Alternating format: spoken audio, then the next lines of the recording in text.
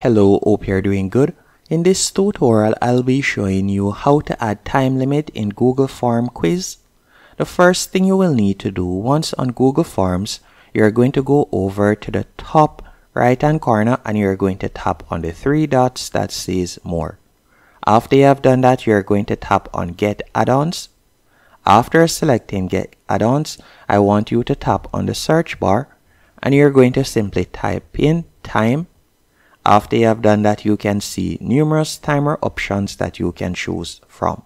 The option that we'll be using for this example is form timer limit. So you're going to tap right there. Then you're going to be selecting this option right here, form limit timer. And you're going to tap on install. After you have tapped on install, you're going to be prompted to sign in.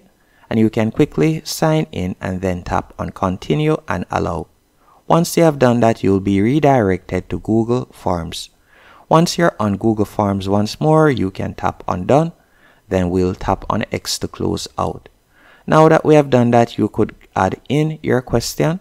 So let's say, for example, my question is, what day is today? So I'll type that in right there for example's sake. After you have done that, you can tap on all right there. And then I'm going to be setting the timer now. To set the timer, all I will need to do is tap on the extension option from the top right hand corner of the navigation bar. So you can see it right here. You will tap on add-ons. Then you're going to select the add-ons. After you have done that, you're going to tap on configure. Once you have tapped on configure, you're going to see it pop up on the right hand column. Once it has popped up, all you'll need to do now is enter the time and the date that you would like it to start. So for example, I'm going to tap on start form. After you have selected start form, let's say I will be sharing it today. So I'll select today's date. Then from here, you can select the time that you will be sharing it. So let's say 6. So I'll say 6 o'clock on the dot. After you have done that, you're going to tap on stop form. And I'm going to be stopping it.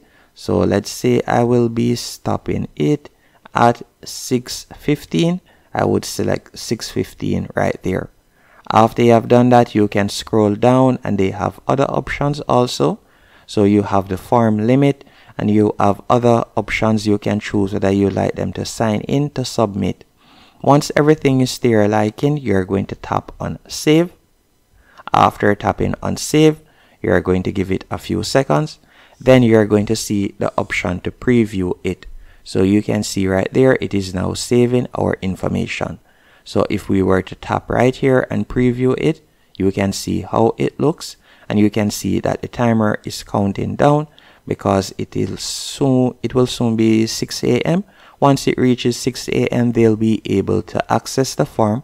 And then it will give them the 15 minutes that I had set to answer the form. And that's it. Hope you found this tutorial helpful and informative. If you did, be sure to hit the like button and subscribe.